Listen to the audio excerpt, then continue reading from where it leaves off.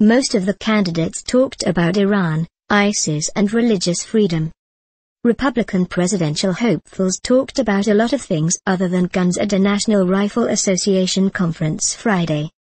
Almost the entire GOP field of likely candidates spoke at the NRA's Institute for Legislative Action Leadership Forum. Former Florida Governor Jeb Bush, Texas Senator Ted Cruz, Florida Senator Marco Rubio, Wisconsin Governor Scott Walker, retired neurosurgeon Ben Carson, former Texas Governor Rick Perry and Louisiana Governor Bobby Jindal were all on the docket, among others.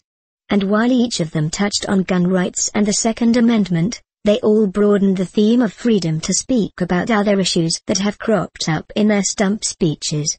Many of them spoke about the Middle East, the threat from ISIS, President Obama's foreign policy and the recent framework for a nuclear deal with Iran. "We've got a president who calls Iran a place we can do business with," said Walker. "I want a commander-in-chief who will look the American people in the eye and say that radical Islamic terrorism is a threat and we're going to do something about it." Perry struck a similar tone. "Terrorist regimes must be defeated by strength, not words," he said.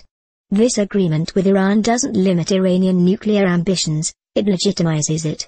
Rubio echoed that argument. "Our president refuses to look the threat of radical Islam in its eye and call it by its name." And Bush added, "In the face of rising danger from Russia, Iran and ISIS, among others, our president is indecisive and weak."